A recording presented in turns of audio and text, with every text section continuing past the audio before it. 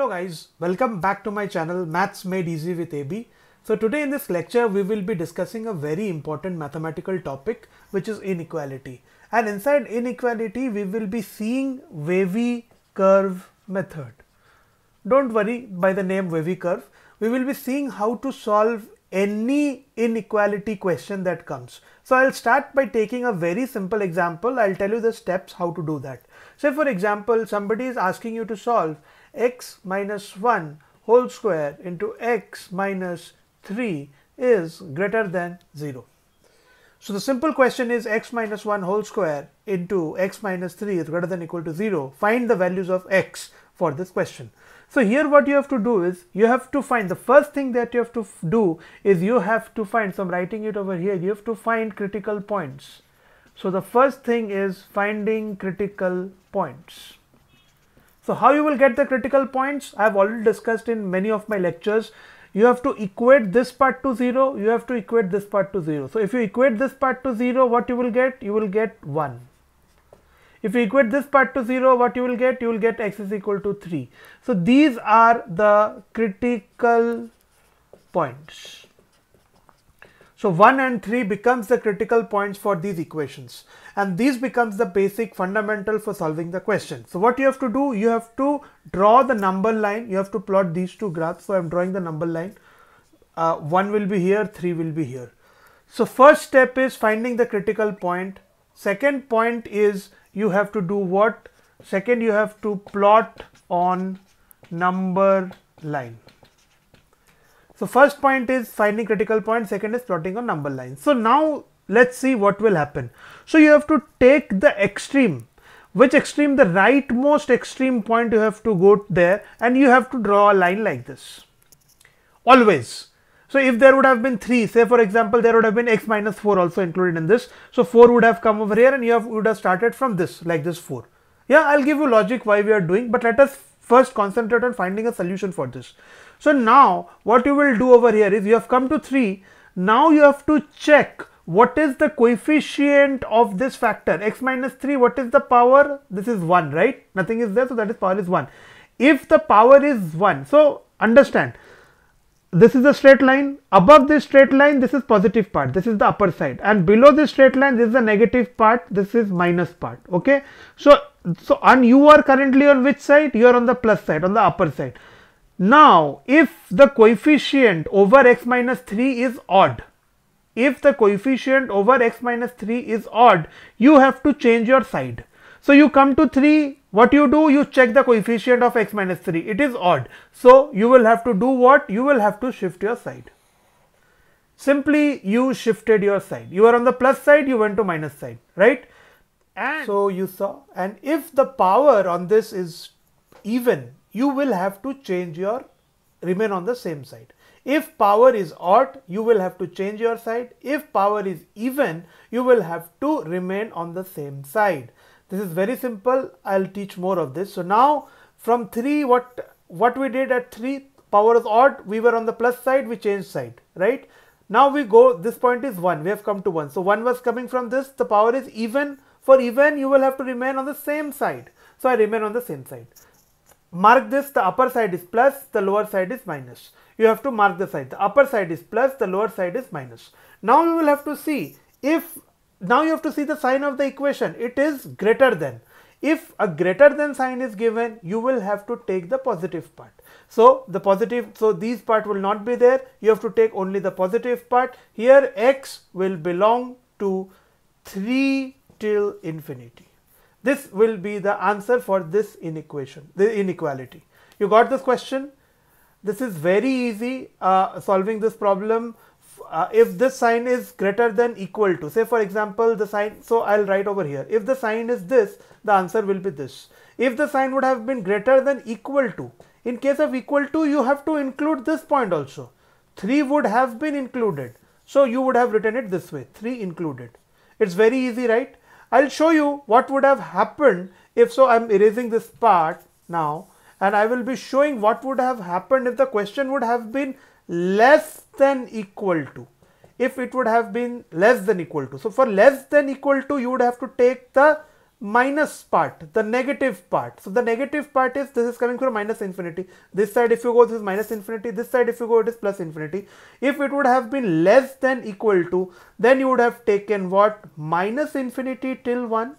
This is one part, union. So the sign is equal to, right? So this bracket will be inclusive of that. Union, again 1 till 3. So this is 1 till 3.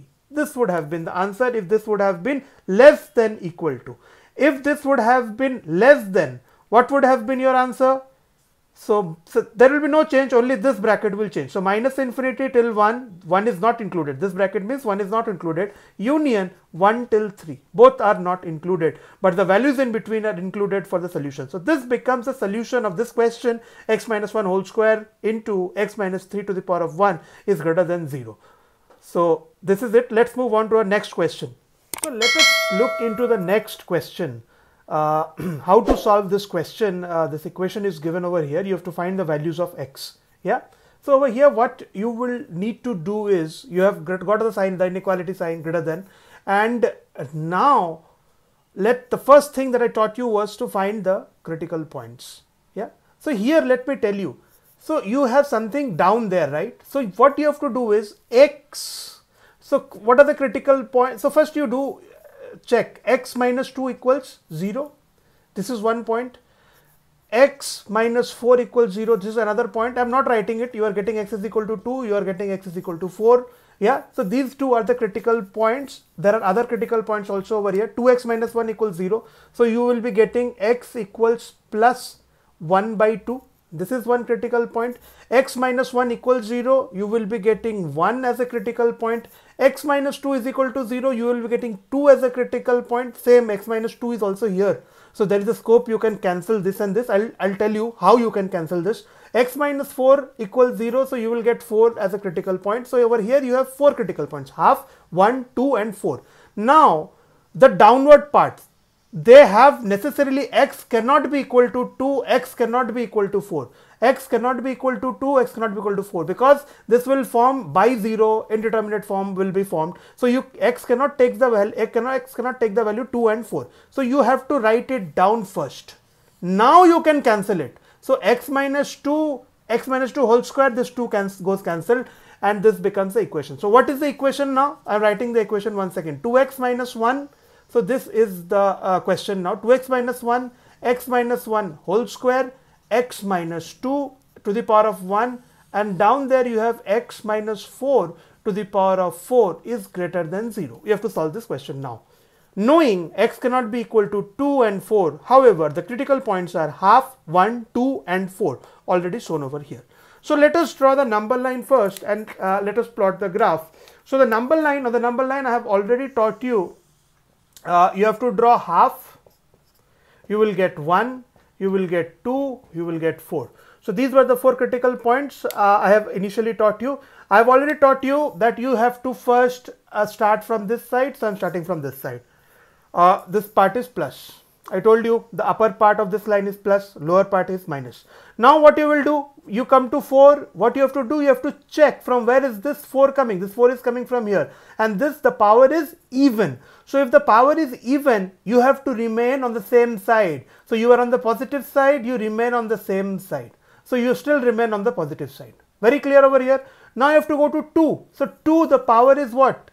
1 over here. So power is odd. So you have to change your side. You are on the plus side. You have to go to the negative side. This is the negative side. You come to 1. Similarly, you come to 1. The power is even. So you stay on the same side. You come to half. Half comes from here. This is odd. Power is odd. This is 1, right? So you have to change your side. So this becomes the graph. So this is plus. This is minus. This becomes the graph of this question. Of this question 2x minus 1 into x minus 1 whole square, x minus 2 by x minus 4 to the power of 4. This becomes the graph of the question y is equal to this entire part. Now you have to find here, check the question, it is given greater than 0. So for greater than 0, I told you earlier, you have to take the positive parts. That becomes the question. So x, for this symbol, the symbol is this, x will belong to what?